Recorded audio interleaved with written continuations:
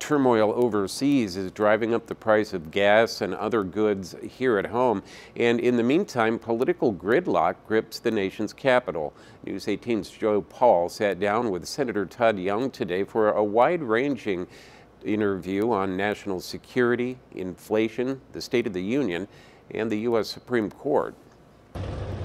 Amid a Russian invasion in Ukraine, a call for unity back home. Republicans and Democrats alike need to stay united behind our troops and behind our commander-in-chief. But Indiana Senator Todd Young doesn't back President Joe Biden's recent Supreme Court pick. I'm unlikely to support her, but with that said, I think it's important that we give her a fair hearing, that we review her record in great detail. As inflation hits Americans in their wallets, Young had this criticism of Biden's recent State of the Union address. I had hoped he'd challenge his own party and indicate that it was time to stop spending so much money at a time of high inflation. Instead, he tried to repackage some of his Build Back Better proposals. Global turmoil is also driving up gas prices back home. Young is pushing for sanctions against Russia's oil sector, which could make matters worse. If there's a way for us to sanction it vigorously, while still protecting the American people from massive price increases, we need to do that so that as we sanction the Russians, we won't feel the pinch at the pump. The Marine and Senate Foreign Relations Committee member hopes the sanctions rein in Russia's reportedly unstable president, Vladimir Putin. Most of what I'm hearing is that Putin is a savvy and clever